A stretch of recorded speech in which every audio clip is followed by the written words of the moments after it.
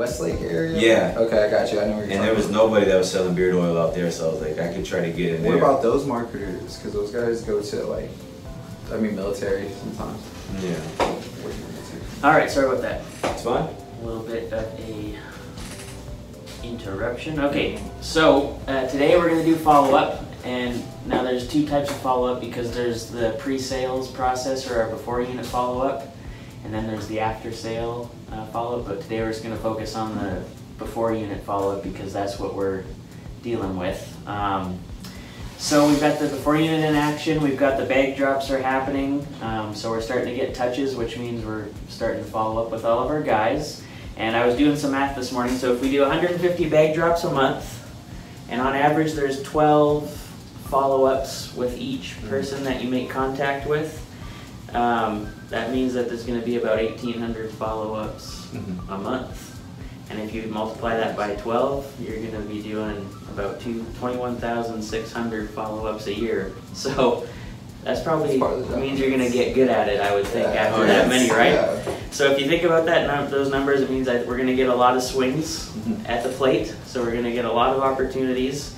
And even if you hit just a few of those out of the park, that could be very profitable for everybody. So we're going to have a lot of options, there are a lot of tries, a lot of swings, and we just have to hit a few of them and things could get really good. So even if you just hit one of those like we've been doing out front where they have reorder every week, out of the 21,600, maybe if you get 3 or 4 of those, you should be sitting pretty good. So I know Marcus was telling me there's a military term that he has, and you nuke something, and that's actually a bad thing. So he's like, I don't want to nuke this call. But when you think about this, even with 21,600 attempts, even if we nuke a whole bunch of them, we don't need to feel bad about it because we're going to have such a big full pipeline.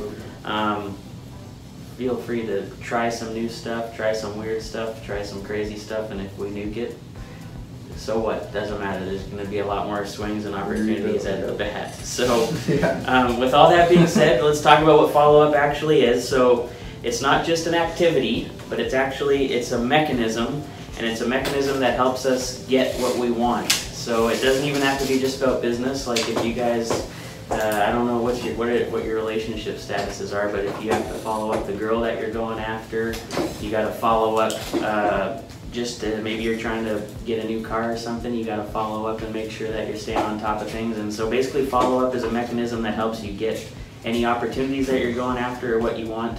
And of course what we're talking about today is it's going to help us get the sale that we're trying to get. So it's a mechanism that's going to get everybody, our clients, to either say yes or no, so we can either close the deal or we can move on to the next thing on our pipeline and keep cooking and just get past the no and get on to the next thing. Because like I said, with all those opportunities, we don't need to waste a lot of time on people that aren't going to be buying from us anyway. So the more we follow up, we're going to get either to that yes or the no quicker, and it's going to take time out of the process and keep things going quick. So what are a few methods of follow-up? We've got lots actually. So I've got down here on my list, there's probably a lot more, but we got email follow-up, we've got phone call follow-up, we can do a personal visit.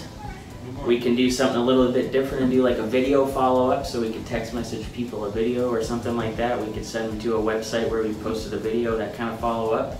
We could do a text message follow-up. We could follow up through social media. We could drop off a handwritten note. We can do something like we're doing with Marcus here. He's working a guy and we're going to send them maybe just a proof or a design to kind of give them some real added value follow-up, something like that. Or another one we're going to talk about a little later is using a tag. So let's say that Marcus is kind of hitting a wall with his prospecting on this certain person, but he knows they're good.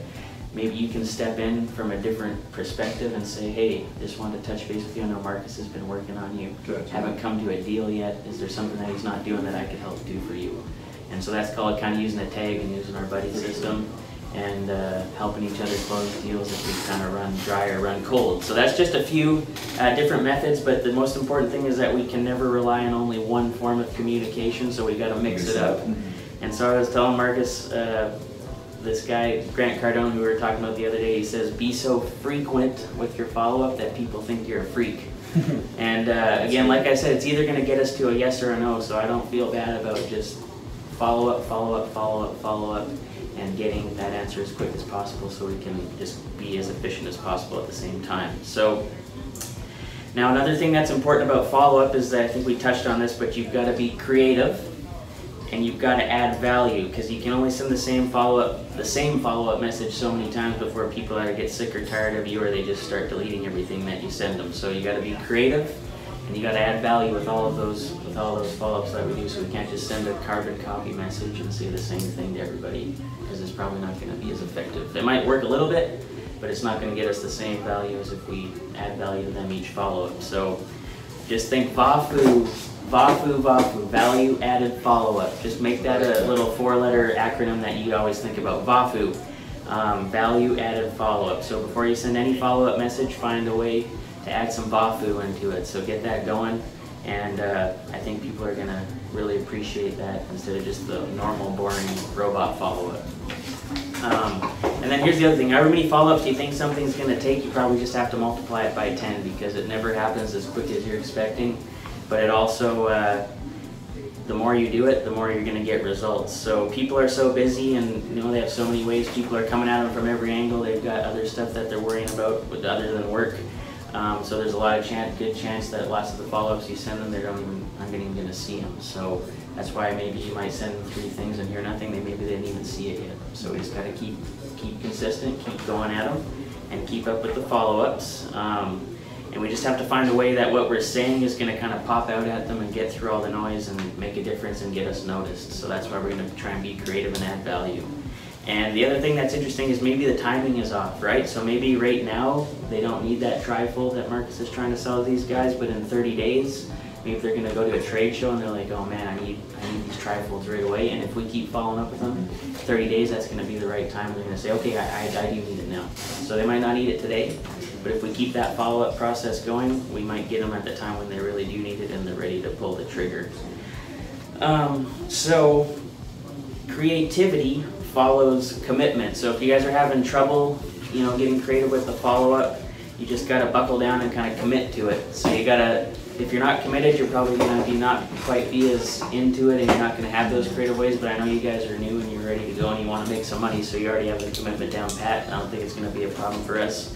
And the more committed we get, the more creative we're going to get. So we're just gonna, it's kind of a weird way to say it, but we're just gonna keep cracking them over the head until they say yes or no. Just keep going at it, going hard. And here's the mindset that we're gonna keep in here as well. So we've got the VAFU, and the other thing we can say is we're just gonna follow up until somebody dies. So whether it's us or them, we're just gonna keep on following them up. And the only way I think we should quit doing the follow-up is if they literally say like, hey, leave me alone, get out of here, stop bothering me, don't talk to me again. Because at that point, obviously the deal is probably blown. But if we don't get to that point, I don't see why we don't keep following up with them. We don't have to be pests and, be stupid about it. But if we just do it with a a plan, and if we add value, then I think we just keep going at it until we get a yes. They want to buy from no. us. It's not even an option. Yeah. So, I want to just try this with you guys for a second. Can I use your whiteboard here? Absolutely. Yes. Yeah, we have to put that up soon. We will do that, but I just want to see. I gotta go grab something from the front. But I just want to see how quick. Do you guys know what? Is this the right markers? Yeah, those are all good to use. All right, let's see.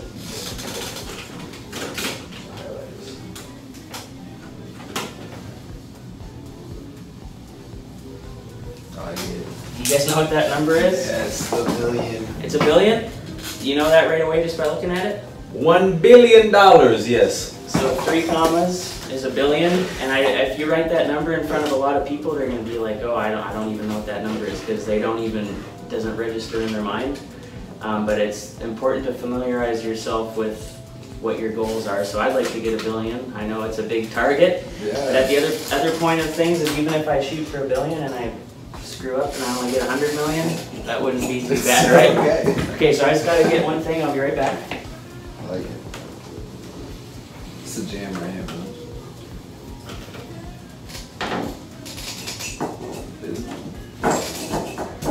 Glad you're back though, sir. Man, I'm glad to be back. You have no idea. I felt bad, man. I was gonna reach out to you yesterday and say, "Real, how's the front going?" I feel bad. I feel bad for not reaching out to you. No, you're good. You are good. All right, so Marcus is gonna make some money right now, but I think just put this in your hands and, you know, smell it a little bit, get familiar with it, feel it, just let it sit in your hands for a bit there. Yeah. Right? Yeah. Get this on video. Because the more you get cold comfortable, hard cash, the more you baby, get comfortable straight with cash, it, you know homie. how it feels. Yeah. It's just, I think it's gonna be a lot easier for you to go get it. For sure. So, Who's got my money? who's got your money? Now let There you Dylan do go, the same I like thing. Who's got my money? So just get really Who's comfortable. paying for my Maserati? Get really comfortable with that, because you're gonna Okay. have a lot of it. So Yeah, you no, might as well- absolutely. You might as well get used to it now Absolutely. and make it happen. Okay. Get the beard oil then. So I think, are you ready to make the call? Oh, let me. I need to piss real quick. Okay. And then I can definitely. I then like I'm definitely Okay, ready. we're gonna video it and everything because we got to get our first sale on camera.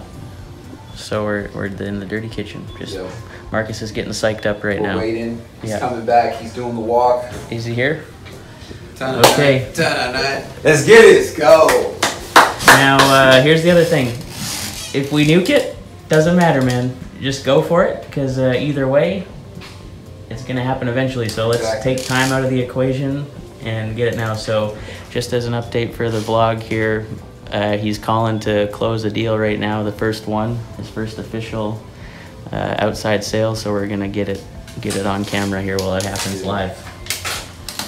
No pressure, no. No, none whatsoever. I'm excited. Let's When do you this. when you look back on this in 5 years, Yeah. you're gonna be like, man, remember that? Remember sitting? Remember we were sitting in that small ass office. Now look at us. We're overlooking the entire city. All right, I'm about to call him right now. Okay.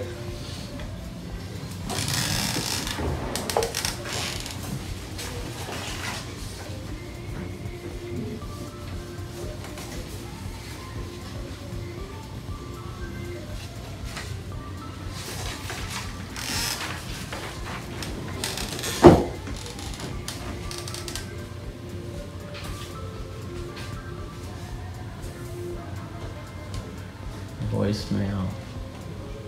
That's okay, leave him a message.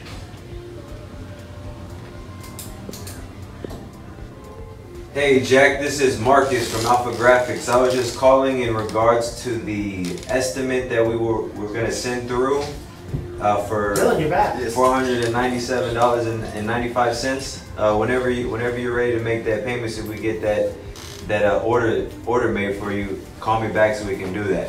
All right, thank you. Bye bye. Okay, to be continued. Sorry. What do you I got? was looking for that. What is it? A Oh, pile of cash. I was letting them feel it so that they could Oh, get I familiar I noticed that it with disappeared. the feeling of money. Okay.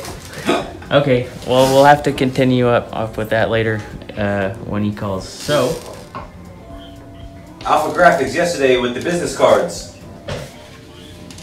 Hey, what's going on? I was just wanted to see if you're ready to process that payment so we can get the order going. Yes, sir. I'll call you back in 30 minutes. All right. Bye-bye. okay, so how many times have you talked to him now? So this is my... You had the original... Yesterday. Well, they called you, so you talked to them once. And then... You went to the meeting.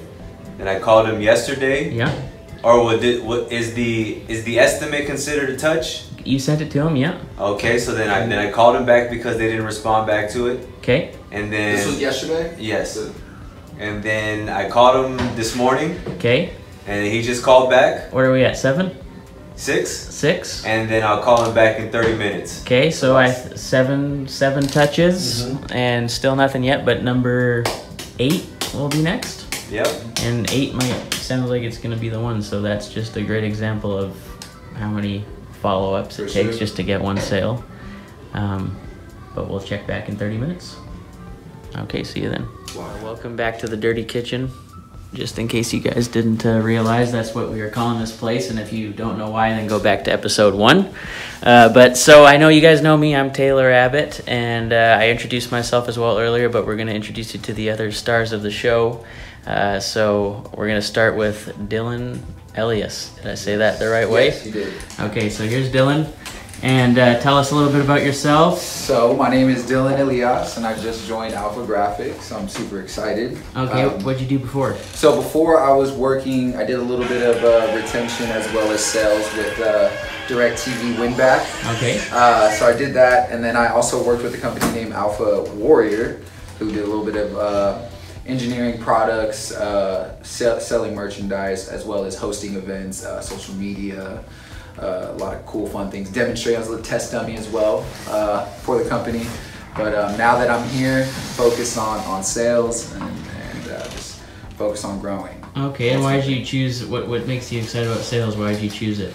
Well, particularly this job, because every business could use our business. And we can use every business to the max, as in to grow the community, you know, in every single way, in every fashion. So it's just perfect opportunity. It's endless opportunity, you know, and it's just a ladder that we're trying to climb here. Cool. And then, so today is day, what for you, 4? Today is day 4 going on. Okay. Yep. And you made your first official sale today? I did. Okay. I did. And how'd that feel? It felt great, but we need more. We need Okay. more. And not satisfied. When we come back to this video in 6 months, what do you hope that you're going to be saying to the camera when we check back? I'm hoping when we check back, I'm going to say, hey, I'm going to take a nice little trip out to wherever I would like. And man, that's actually a really good question. There's a lot of things I would like to say, you know, later on. But I would definitely like to take myself on a trip as a random. You know, that you're in with your sales commissions? Yep, with Okay. sales commission on one of the first ones, just take like a quick 3-day weekend trip and just go, come right back and just post it and show it and then back to work again. Cool. So yeah. Okay, so that's Dylan. Let's introduce you now to Marcus Beverly. And this is, tell us a little bit about yourself like Dylan just did. All right, so my name is Marcus Beverly. Prior to this, I was turning wrenches at Valvoline for the past year. So it's definitely been a transition, but definitely heading in the right direction. We're in the dirty kitchen, we're live. It gets messy in here, but it's also fun in here. Why did you choose sales? A sales position, what did you want that for? Why did I choose sales? Because I have a side business on the side of this. As you continue to watch these videos, you will notice the beard getting longer and the hair getting longer. So I make beard oil on the side, so definitely look out for that. I'm not trying to promote any of that stuff here, but I do that on the side. I came in here, Taylor helped me out, he was awesome. I asked about an opportunity, he asked me if I wanted to apply, I said yes. I'm grateful for it. I can't wait to hit the streets more, prospecting, selling, making more money. Y'all might know me here as Marcus or Maserati Marcus or Bevy Bev or just there'll be different acronyms throughout the AKAs, different aliases I'll go by while you continue to watch. Okay, tell us about your first sale that you closed this morning. So my first sale, it was a set of business cards for a demolition company. So we had to do I met with the gentleman yesterday. We got a logo design for him, or they were designing for him, getting a set of business cards made for him, his son, his operations manager, and his office manager. Cool. Okay, and when we come back in 6 months, what do you want to be saying to the camera from 6 months from now? Oh man, 6 months from now. Well, hopefully my sales goals will jump from selling $1,000 a month to selling about, I want to have at least sold about $50,000 in a month by that time. Okay, that's pretty audacious. So what's going to be your main thing that's going to get you to that point? If you had to choose something, what's it going to be? I'm just gonna keep calling people, keep prospecting, keep digging, keep searching, keep working, staying hungry, all of that. Just working hard, making sure that that I'm putting my best foot forward. I like the finer things in life, and I want to go out and get them. Cool. Okay, well that's the team. So we thought we'd introduce you quick, and tune in for the next episode. Chill!